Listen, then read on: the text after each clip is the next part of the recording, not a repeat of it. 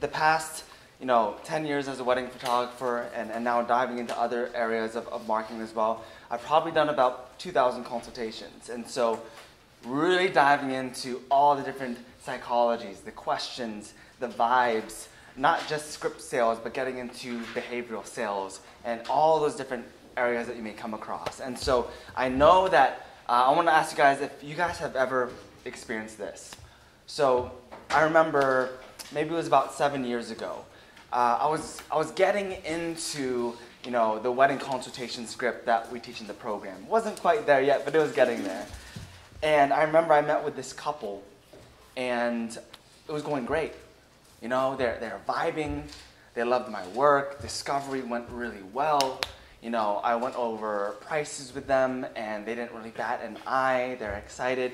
They didn't really have too many questions, or it seemed like they didn't have very many concerns at the end of this consultation. And, after the consultation, they're like, oh, this is all great. We're going to go over and talk to family, and we'll be right back to you. And I was so confident. I was like, I'll talk to you guys very soon. And you know what? I never heard from them again. And so today I want to talk to you about handling spoken and the unspoken odd objections in your wedding consultations. This will be a quick, maybe 15-minute lesson, but it's going to be key. I'm going to be giving you guys a lot of scripts, templates. Obviously, in these different situations, these will change, but a general idea on where to be able to take these webs of conversation. So, in this lesson, we're going to cover the odd objections, the common objections, how to prevent some of them, and how to handle them when they do come up. So now, how handling objections will make you profit. Why is this important? So imagine that you charge $5,000 per wedding. Let's say, to make numbers simple, you have a 50% closing rate. So let's say this month you did 8 consultations this month, so you closed $20,000 in revenue. Now, those other four of those couples said no. 2 of them were a hard no. Like you're not going to convert them no matter what. You're going to come across that. 2 of them were on the fence. It's like you have that idea in your mind, could I have done something that converted this couple to move forward? If you knew how to handle those objections, it could have been an additional $10,000 in revenue. So that $20,000 month could have been a $30,000 month if you just turn that 50% conversion this month into a 75% conversion. So the thing about objections, it's really easy for us to say when we get objections, they weren't the right fit. No, this isn't the right prospect to work with me. And that's often when we don't know how to deal with it, it's very often what we can opt it into. But handling sales objections is all about converting leads on the fence, or handling people with their sales defenses up. Just because they don't want to be sold to does not mean they're not the right client.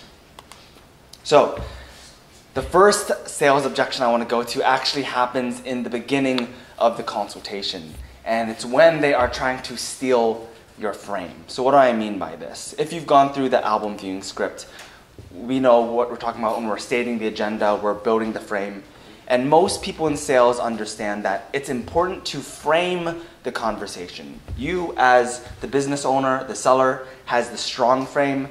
You're giving a weak frame to the prospect. This gives you more control of the conversation to sell. Once in a while, though, you'll have a prospect who tries to steal that frame.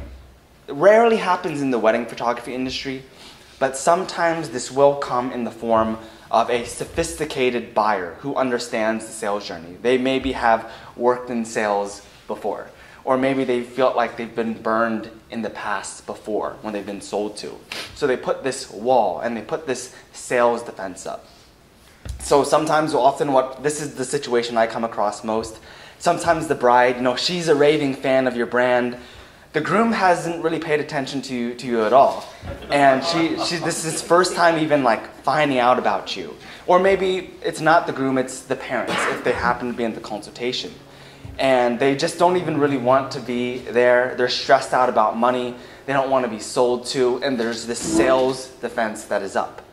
And you'll come across this no matter how good your brand or your marketing is, just because there are these dynamics, you'll come across it. So this can come across as things like, save me your sales pitch. I'm just doing my research. For your information, I won't be putting a deposit down today. The most common one, I just like to get to the prices. It's my favorite. So I'm going to bring up to you what I like to say to this to get your frame back. So let's say they said, I just want to get to the prices. Yeah, Adam, I'm prepared to talk about prices, which is what I know you reached out about. But first, I hope you wouldn't be offended if I got some context on your situation so we can focus the meeting on what's relevant to you. Sounds good? Now, why does this work? When you say, I'm prepared to talk about prices, you're starting where they're at. They don't want to get through discovery. They don't want to go through all these questions, what they think is BS. They just want to get to the prices. So we're starting where they're at. I hope you wouldn't be offended. Well, this makes it difficult for them to resist so it doesn't sound petty. Oh, of course, yeah, I won't be offended. Let's just go ahead and do that. So I can get some context on your situation.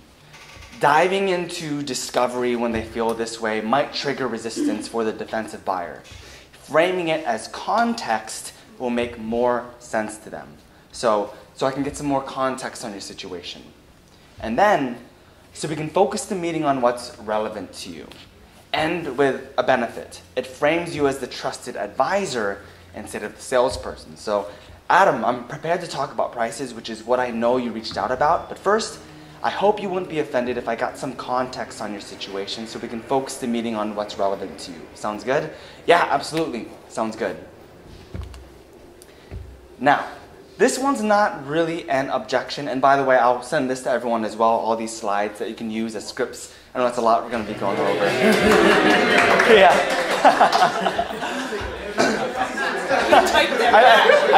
I see everyone writing these down like really quick. This one isn't really a sales objection, but I just wanted to add this in there because it's important to know how to ask for the sale when the opportunity is right. So asking for the sale when they are on the fence. If they are not on the fence, they're an enthusiastic prospect, you've gone over prices and everything seems ready, I'll just be like, let's do this, or ready to move forward right now, ready to do this, and maybe they'll move forward that day, maybe they'll move forward, within that next day. If the prospect is on the fence, you've tried going through some objections, you feel some vibes that quite aren't there, this is what I like to say. So depending on the situation. Sounds good. After reviewing the info and talking this over with family, this is a key word here, are you opposed to reserving your date by tonight or tomorrow to get the savings? No, we're not opposed to that. Awesome, I'll follow up with you in the morning. Are you opposed? Lowers the sales defenses than say, let's do this. If you say, let's do this, or ready to move forward right now with someone who has that guard up, it's going to go up even more. So are you opposed after doing whatever they say they need to do? Think about it. Talk to family, whatever that is. Are you opposed to moving forward by tomorrow once you've gone through that? Yeah, we're not opposed to doing that. Cool. So are you opposed? How much time do we have to decide? So I am framing this, I'm framing everything from incentive-based pricing that we taught in the consultation or some of the bonuses that you may do as well. So let's say at the end of the consultation, they say, how much time do we have to decide? So when this comes up, I typically like to say something like this. We typically like to hold incentive-based pricing for 72 hours, or if you're doing something else, we typically only hold your date for 7 days. How much time do you need to decide? Is there something in particular that you need to discuss, that you need to think about, that we can discuss right now? Oftentimes they're saying this because there's an unspoken objection, and you must talk about it now.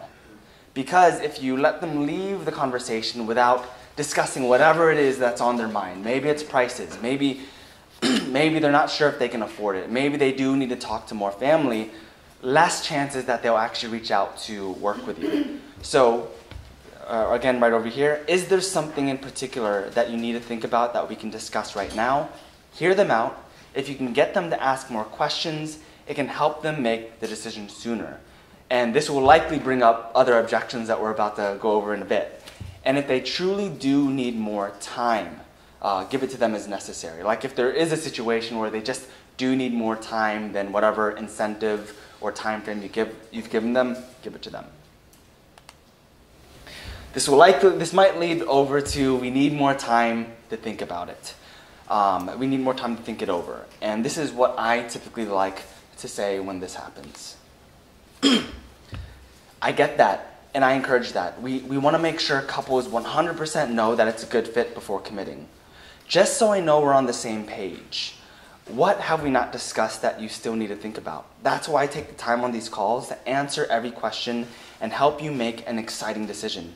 While we're still in this meeting, what questions or concerns do you have that are still unanswered? Similar situation. Figuring out what is an unspoken concern, objection, or question. So now we can discuss it. The more questions answered, the higher the conversions, the higher chance that they'll reach back up to you when you follow up. And again, if they truly do need more time than you offered, figure out what would be appropriate and give it to them. Most common one, we can't afford this, or it's too expensive. And this is, I'm telling you this, if you get this objection, it's a good thing. Because they're being straight up of what their issue is. You know, the other objections that I just mentioned, they're so vague, and you have to do a little bit more digging on what really is the issue here. But if they're saying we can't afford this, I like this because now I can help them problem solve the issue. So we can't afford this. I typically like to say this. If they say we can't afford this or it's too much money. I understand finances can be a challenge. And we really love to work with couples in this scenario. I think we can help, but I just want to make sure. If money 100% was not an issue, would you 100% desire to work with us, or is it something else? Because if it's not a good fit, that's okay. The reason why I'm doing this, I am making sure money is the actual issue. Because if they're saying money is the issue, but there's something about your packages, or there's something about your work that they're not resonating with, you have to discuss that. And so, you know, likely, hopefully, they will say money is 100% of the issue, so you can move on to the next step, and you've isolated that. So they'll probably say something like, of course, we love your work, it's absolutely beautiful, it's just finances. Great. Well, if there was a smaller payment plan or deposit, would that be helpful? How can we make this work for you? Key question, we're trying to get them from thinking black and white to problem-solving mode. So how can we make this work for you? Yes, that would be helpful.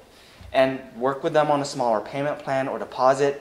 Get them in problem-solving mode to figure out what works. And once you get them in this mode, what you want to do is ask permission to get honest with their financial situation.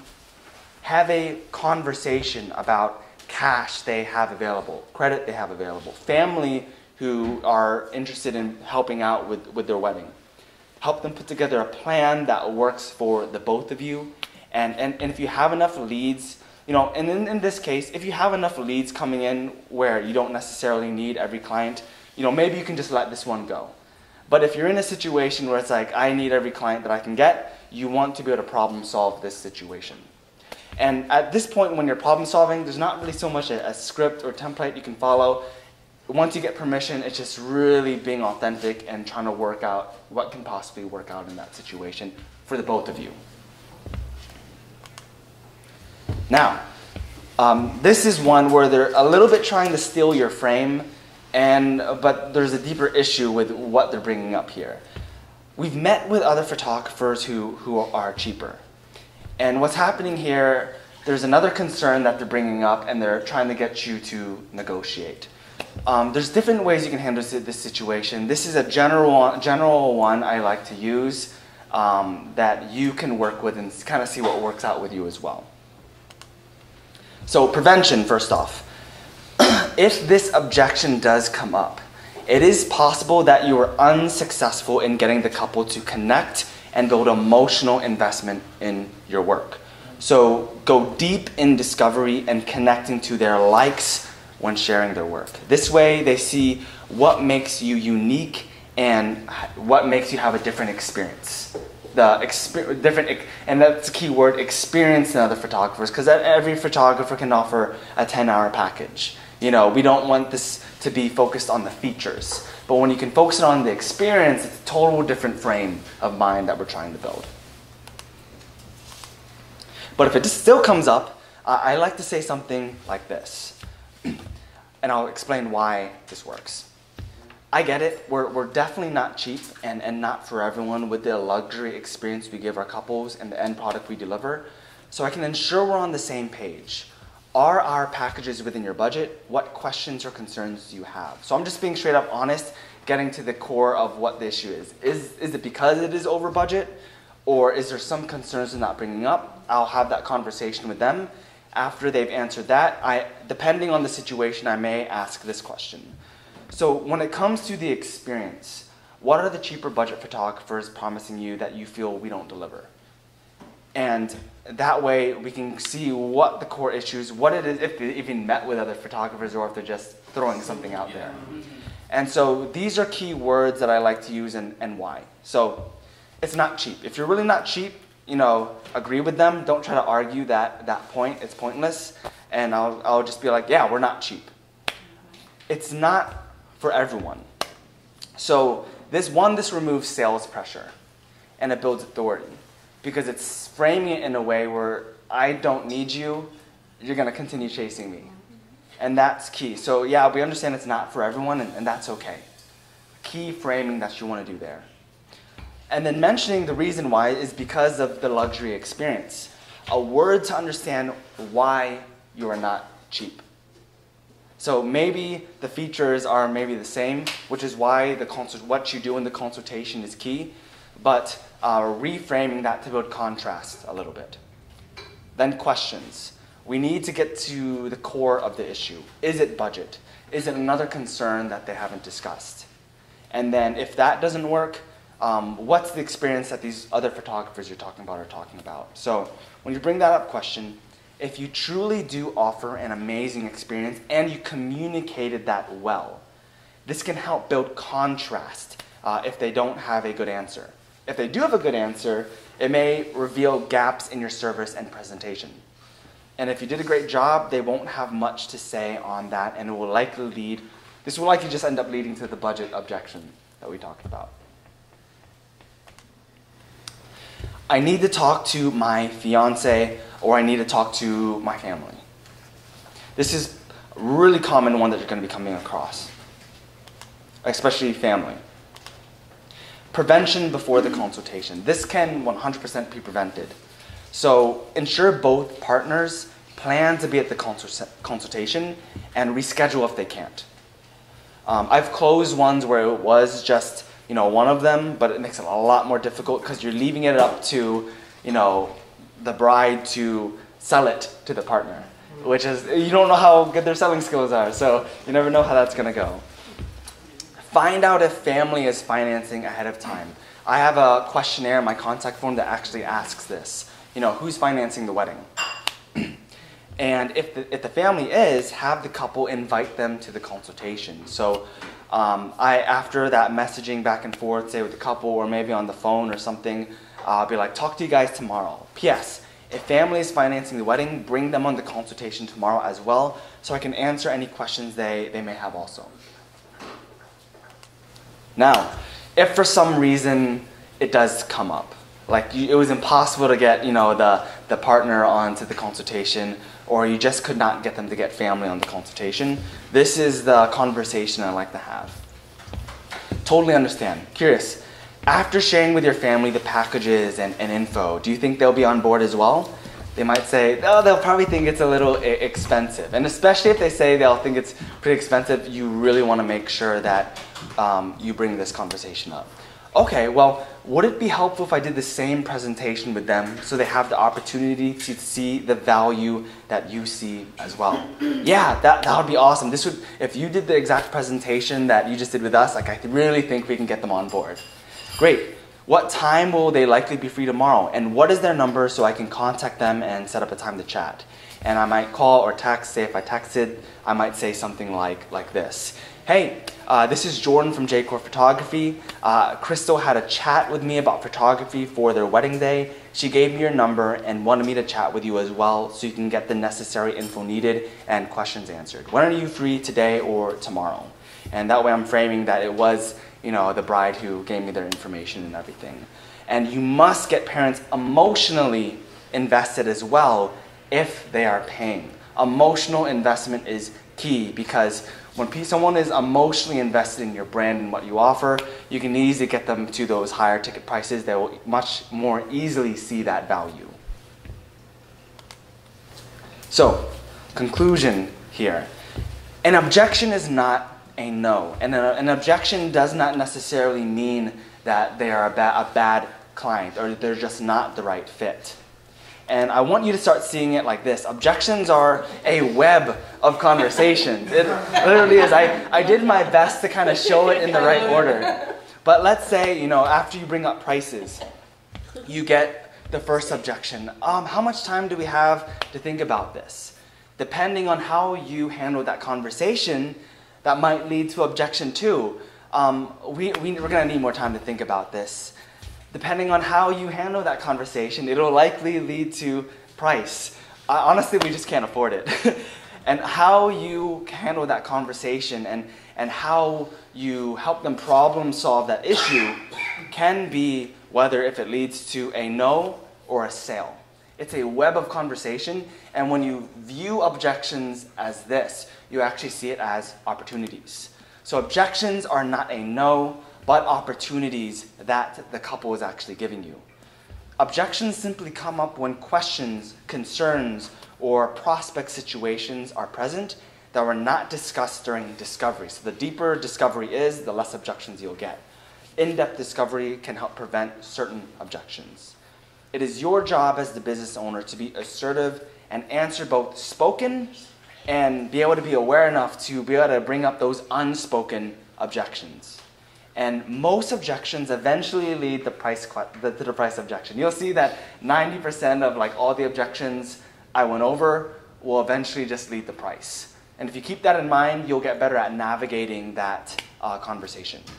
And done right, this can get you way more sales. Like I showed, if you are closing at say 50% and you can raise that to 70%, that could be an additional $10,000 in revenue a month. And some final thoughts I want to bring you. I won't be doing a Q&A. I'm going to send you guys the scripts in the DM chat that we had. If you have questions, you can reach out to me personally throughout the entire weekend. I'll answer them for you. But final thoughts I want to bring when it comes to this. Practice these until they are memorized and you can adapt with them. It needs to become second nature. Because when you first get into sales, it's all about script sales. That's what teaches you what the journey can look like that we need to take these people through. But once you've done enough of these and it's become second nature, it starts to become behavioral sales. That's the next level of sales, where it's not just about the script and you're so robotic with the script, but it's the psychology, the vibes, the adapting to those vibes you see. And now you can tell, usually I can tell when someone has a price objection without them bringing up now. It's like, you see it in their eyes after a while. It's true.